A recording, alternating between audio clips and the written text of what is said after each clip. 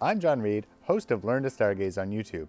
Tonight, I'm going to be looking at the Celestron NexStar 130SLT. If you're a beginner looking for a very capable telescope for viewing deep sky objects like galaxies and nebula, as well as the moon and planets, this may be the telescope for you.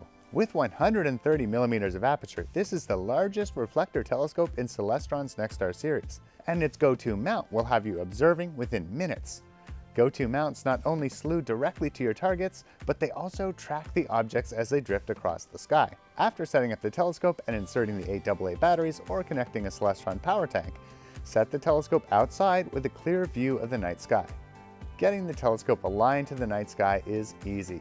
Turn the telescope on, simply hit enter and then SkyAlign.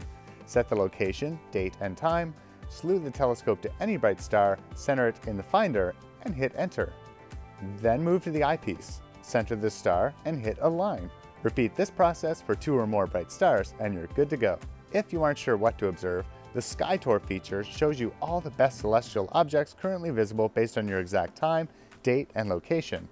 Use the 9/down button to scroll through the list of targets. Hit enter, and the telescope will automatically move toward that object's location in the sky. This telescope features a star pointer red dot finder. You'll need this to align the telescope or to find objects in the sky manually.